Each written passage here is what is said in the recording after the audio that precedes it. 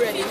So here I am in the stands, first day of champs really, and you know I had to come over because I saw this interesting group. Thought they were like pre-soldiers and I thought, well, they look kind of young still. So let me come over and find out exactly what this group is about. So you represent the school, sir, you want to speak on behalf, or you know, should I speak to this young lady? She's standing out among the group. You know, the women can give me all the information, so please introduce yourself and you know, tell us.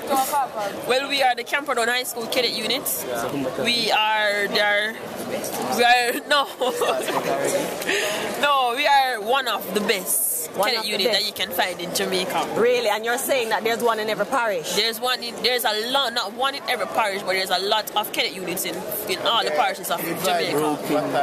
And they're what? Divided into battalions. Divided into battalions. So you're saying it's like a paramilitary unit? Paramilitary institution. Explain exactly what that means for those who don't know that. This is where you get basic training, say as similar to how the Jamaica Defence Force get their training. It teaches you how to be a good leader in society,